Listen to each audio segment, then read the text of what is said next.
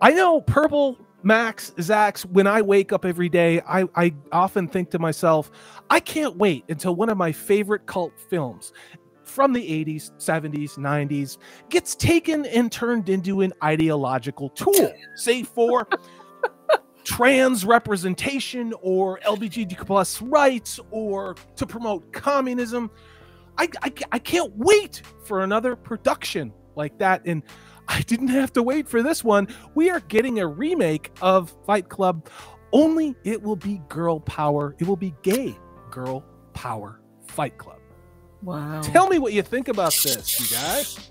Well, I'd first just like to say, I think this is a little bigoted. The article says LGBT. Where's the QIA plus, guys? You're right. I know. I'm sick. I'm tired of having this conversation. Why are we leaving out the other letters? It's extremely frustrating. So I don't think this article is taking this seriously. So I'm glad that we can at least have a discussion about.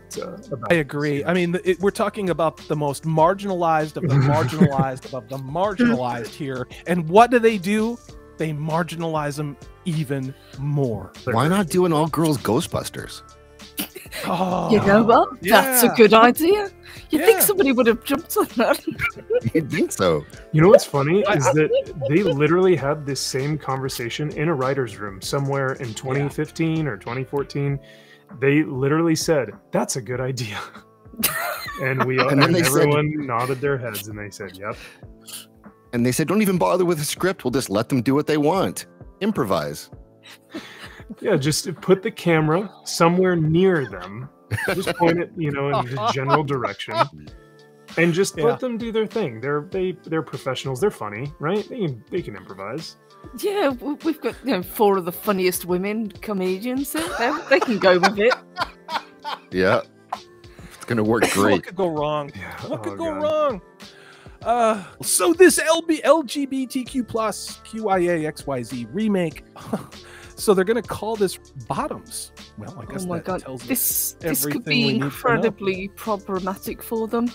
I don't think they thought this through, because the highest level of domestic violence actually comes from lesbians.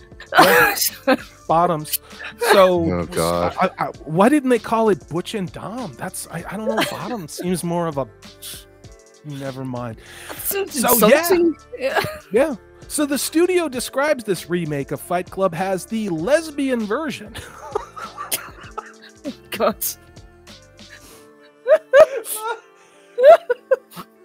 Hey, stop laughing so I can lecture you guys. Listen. This movie is not made for you. But if you don't see it, if you guys don't see this movie, you're a bigot. Yeah. But also remember, it's not made for you, though. Just to reiterate. Yeah. Just you better watch it. Don't. I tell you, won't have meatloaf in, so I'm out. Yeah. I tell you what, I don't like it, so I probably shouldn't watch it, right? I definitely shouldn't talk about it too. If you don't like it, don't watch it. But also, if you don't support it, then you are part of the problem. Just you're actively against this if you don't watch it. But don't watch it because it's not made for you. Peace. Yeah, mic drop later. Stay in your lane. Exactly. The movie centers on, you're not going to believe this, 2 queer, unpopular girls who start a fight club in their senior year of high school to impress and have sex with cheerleaders. I'm not. Oh my god. I didn't get to go to an American school, but aren't cheerleaders usually having sex with the football players? Indeed. I would say that this movie is fetishization like we see. And what's crazy to me is it really seems to demean and kind of turn into a joke, if not a stereotype, the very lifestyle that they seem to say that shouldn't be stereotyped and turned into a joke. It doesn't seem very progressive, does it, to be honest?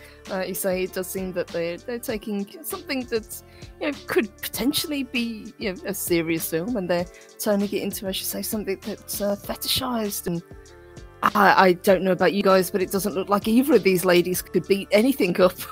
No, not only that, but I mean, I see a size 0 and maybe a size 2 or 4. I'm just wondering, you know, where's the representation of the plus size lesbians? Because that's what this movie really needs to be. Having a fight club to have sex with size 0 cheerleaders. That's really what this movie is. Really needs. It's Gina Carano to just come in and clean house. Yes, agreed. Bravo. I like it. Great point. Well, first of all, Gina would, she would just outshine, outfight. Mm-hmm. She's more gorgeous than these two women. She is much in better shape than these two women. I would call these kids. Like these two women do not look like, you know. That's why Hollywood is sexualizing them. They look like little girls. Those are not women. That's right. Mm-hmm.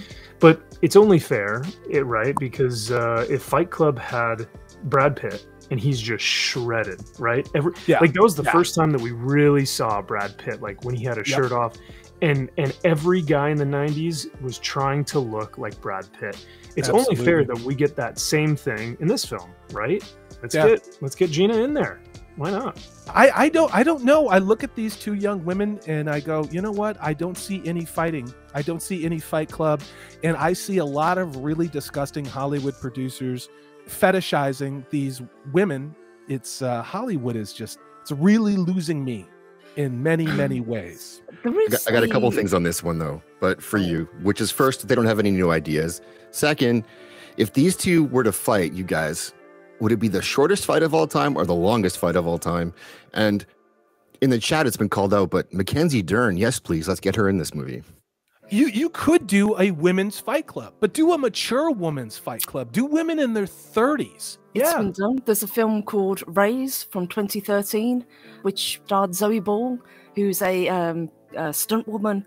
It's a fantastic film. Basically, it's a group of women. They get abducted, brought to an underground lair, and they're fought to fight each other. Yeah, but there's no cheerleader lesbian scene. True, very true, yes. That's what I was thinking when I was watching the film. If only there was cheerleader lesbians in this. You know what this film really needs more of is definitely that. Most of these concepts, though they are rehashed versions or reboots or whatever you want to call them, they could be done in a form that's respectful. We could get something good, but they don't want to write it, nor do they really know how to write it. Could you imagine this? I could see this, and I'd actually go see this. It would be progressive. It also would be interesting, is have Gina Carano take the role that Brad Pitt played and have some really fat, pasty IT guy take the role of Edward Norton. You could work in these progressive concepts, but it would be organic. It would be real. And I think that it would actually accomplish what they say they want to accomplish. But Max, like you said, I mean, either they're bound by ideology or they're just freaking hacks. As ever, this is Salty Texas C. I am Corey DB. Thanks so much for watching. If you like what you've seen and heard, please hit that thumbs up button. If you haven't subscribed, I'd love to have you on board. That way you know, and we have things like live streams, which we are going to be doing every Tuesday evening. Take care. I hope you're having a great 2022.